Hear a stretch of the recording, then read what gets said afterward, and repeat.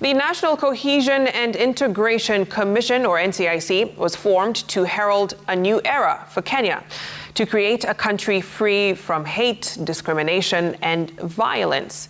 15 years since it was established, questions over whether the commission has fully executed its mandate still linger.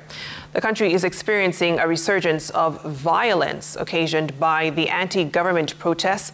Well, this coming against the backdrop of a high level of hateful utterances intoxicating the political space. The commission has been sharply criticized by those who accuse it of a lackluster response to hate speech and those who threaten national cohesion. Safina Cheng Oma spoke to the vice chairperson of the commission, Wambui Nyutu, and brings us the story. This has been the situation in the country since the Azimio la Umoja coalition launched its anti-government protests. Protests that have resulted in loss of lives, injuries, and destruction of property. The chaos in the country are expected to offer an opportunity for the National Cohesion and Integration Commission to demonstrate leadership. The commission, which was established after the 2007-2008 post-election violence, was expected to inculcate a culture of tolerance, encourage people to embrace diversity, and avoid all forms of hate speech, discrimination, and violence. NCIC instead has been accused of being a toothless commission that has been unable to tame hate mongers, inciters, and those who threaten national cohesion. The lack of successful prosecutions of incitement cases has been concerning. I wish NCIC had the power to do investigations on our own without help from DCI. I wish we had the power to prosecute on our own without relying on the office of the DPP. I wish we even have our own tribunal that tries these people. At that point, I think it would be good to blame us that we have not done enough. According to Wambui Nyutu, the Commission's vice chairperson, the inertia is also occasioned by a lacuna in law that fails to offer proportionate punishment for offenders. The judge can decide to give a small fine or a jail term of less than 6 months or whatever.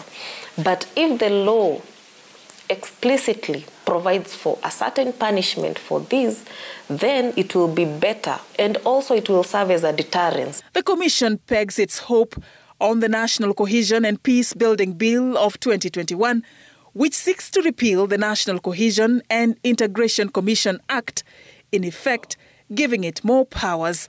A bill, she says, is still dragging in Parliament. We are under the mercy of Parliament, and we are not sure, or we don't know whether they will be able to find our recommendations worthy to be passed as an amendment of our Act.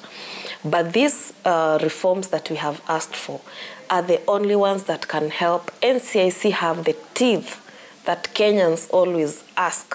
Part of the tougher penalties being sought by NCIC include a jail term of over 5 years for offenders of hate speech. However, the practicability of this proposal remains in question, as it comes at a time when the Commission has also been put on the spot for failing to crack the whip on high-profile personalities spewing hate. We have recommended prosecutions for people who are even cabinet secretaries, for people who are leaders in government, for people who are leaders in Parliament, So it's not that NCIC does not look at the big fish. We do. In fact, currently, we have summons for the Right Honorable Raila Odinga. Nyutu says that the current state of the nation is creating unnecessary tension that, if not well managed, could plunge the country into chaos. She says that NCIC has launched a process to midwife a truce between President William Ruto and Azimio leader Raila Odinga. Unless they speak to each other, Kenya will continue being in the situation that we are in. We will continue losing lives. We will continue losing money. Before last year's general election, the two leaders, then presidential candidates, signed the Leadership and Peace Pledge by Mkenya Daima and NCIC a political decency and peace charter that binds the candidates, political parties and supporters to peaceful electioneering and accountable leadership before, during and after the elections.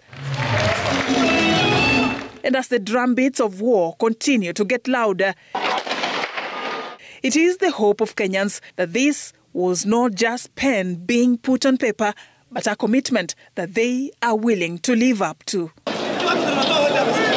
Safin Acheng Oma, Citizen TV.